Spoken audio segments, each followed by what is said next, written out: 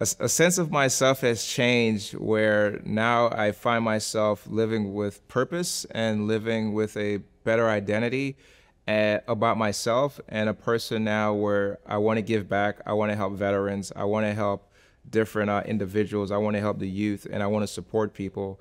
And to see the good in people and see the beauty in people now has really changed, really from the treatment of the moral treatment, because before I used to feel like, like hurt about certain things and that I was doing and things I was dealing with. But now having love and joy inside of my heart and all of those things that's tied to that, I could go out here. My cup is now filled up, so I could go out here in this world and I could start pouring into other people.